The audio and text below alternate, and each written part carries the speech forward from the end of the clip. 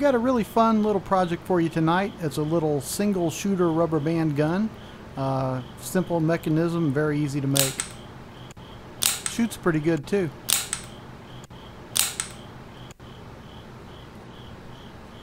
A little later in the video I'll show you a cutaway of how this slide trigger works. Couldn't be much simpler, and it's pretty effective.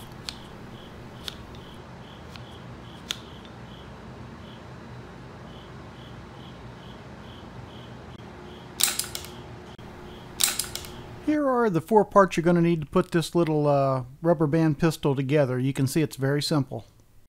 If you're watching this video on YouTube, I'll put the link to the plans down in the description. If you're reading this on the blog or in the email newsletter, you know how to get the plans. Here's a cutaway that shows how the trigger works. You can see it's just a very simple slide trigger with the end of the trigger mechanism pushing on the rubber band to release it. Very, very simple. When you glue the pieces together, just be really careful not to glue the trigger shut inside the casing of the gun. In this close-up of the rear of the gun, notice how I slightly rounded over the edges. You need to do this to make the rubber band release smoothly when the trigger is pulled.